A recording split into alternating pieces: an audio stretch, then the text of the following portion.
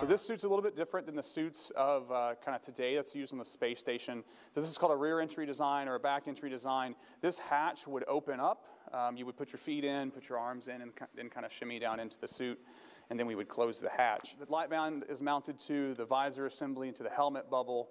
And this essentially gives the astronauts lights to see where they're in shaded portions of the moon, or if they're in low Earth orbit. In a night pass, they can turn on these lights to see using tools or translating on the space station or anything like that. We also have on the side here, we have a HD video camera. So those of us back on Spaceship Earth watching the EVA will be able to watch it in high definition, which will be a fantastic upgrade, I think, from current day technology. All of this is mounted on the helmet bubble, which is mounted to what we call, in this configuration of our suit, the hard upper torso. So the hard upper torso goes roughly from Jim's waist up to the top.